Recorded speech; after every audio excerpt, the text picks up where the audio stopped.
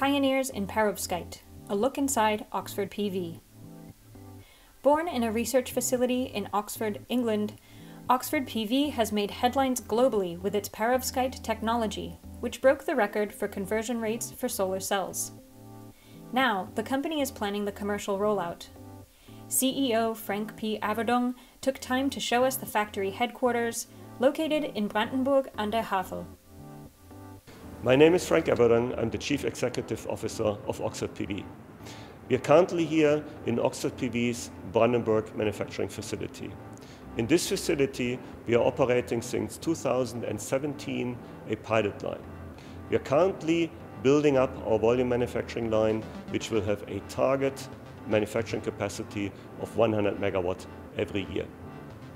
The company is headquartered in Oxford, UK. We have approximately 50 people working there, mostly scientists.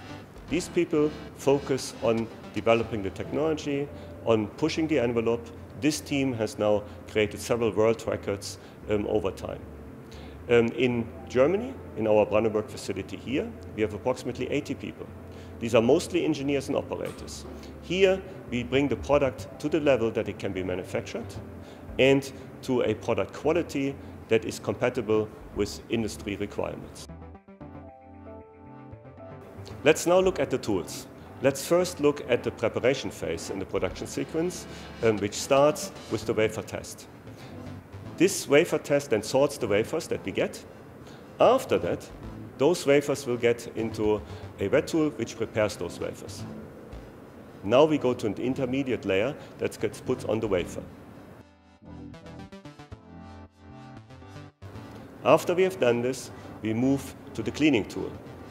Now the fully cleaned wafer comes out of the cleaning tool and it gets into the first thin film deposition step.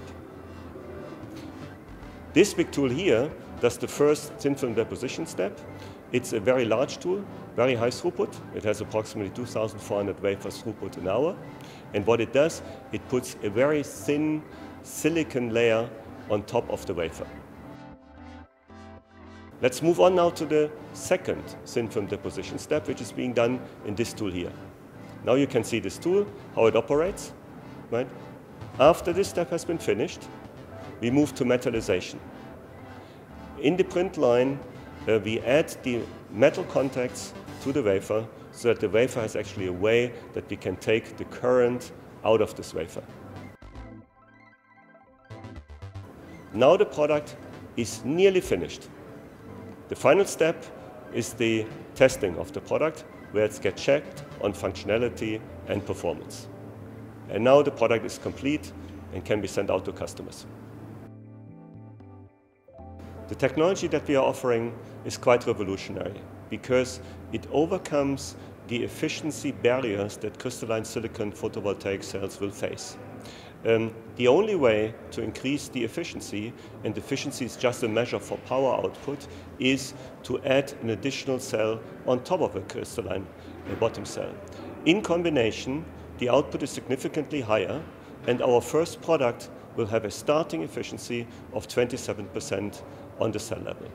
Efficiency is a very important element in the renewable transition because the more power you can generate from a cell, the more power you can generate from a roof, right? The more power you can generate on any installation. So therefore we believe that our technology can have a disruptive influence on the photovoltaic industry